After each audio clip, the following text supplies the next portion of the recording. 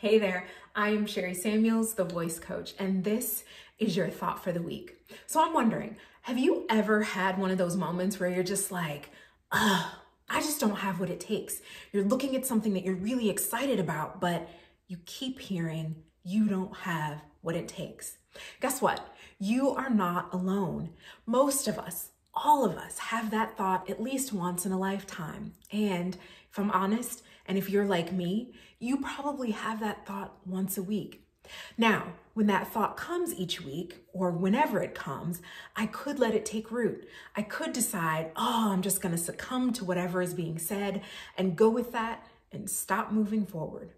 Or I could decide that I need to reset course, that I want to keep moving forward, but I need to create a new narrative. So, how do we create that new narrative? First, it's important to always remind ourselves that no matter what anyone says, not your mama, not your daddy, not Auntie Sue or Uncle Joe, you have got the right stuff, baby. You have everything that you need to move forward, doing everything you put your mind to. Your dreams are real. They matter. The visions that you have for yourself are real and they matter. And we cannot allow anyone to stop us from following through on those things. It's also important to remember that while stopping completely is not an option, slowing down absolutely is. It's not up for us to keep a certain pace. It's not about, I have to get to my finish line by a certain time. It's your finish line. That means you have to move at the pace that feels right to you. And sometimes that's going to be lightning speed. Other times that's going to feel like a snail's pace. Either way, what matters most is that you don't stop, that you keep moving forward, even when it feels overwhelming or scary or frustrating.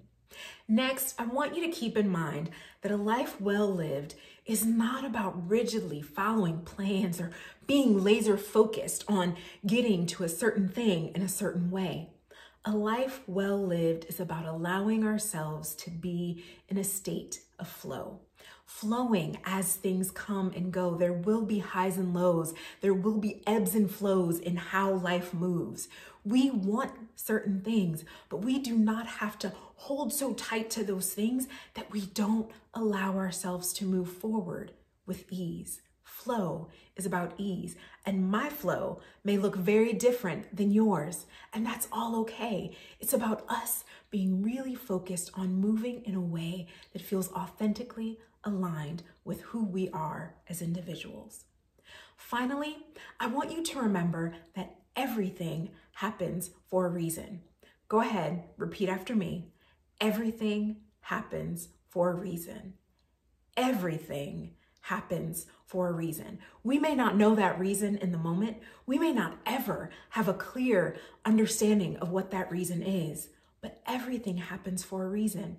When we allow ourselves to remember that, we are allowing ourselves to be open to those ebbs and flows. We are allowing ourselves to be open to what happens so that we can learn and grow along the way to get to that place that we want to be. Staying in line with who we are as our authentic selves, our authentic voice. So I encourage you this week that no matter what anyone says, no matter when you hear that voice that says, you don't have what it takes, you absolutely have what it takes. Don't allow that thought to take root. Remind yourself that you have the right stuff. You have everything that you need. Everything happens for a reason. You will move through any challenge with ease because you have exactly what it takes. And if you ever feel like you're in a space of, I'm struggling to feel that on my own, reach out to me. Send me an email. Let's set up a time to have a conversation about how I can support you in creating your best life. You can reach me at sherry@sherrysamuels.com, or you can visit my website, sherrysamuels.com. I am Sherry Samuels, the voice coach, and this was your thought for the week.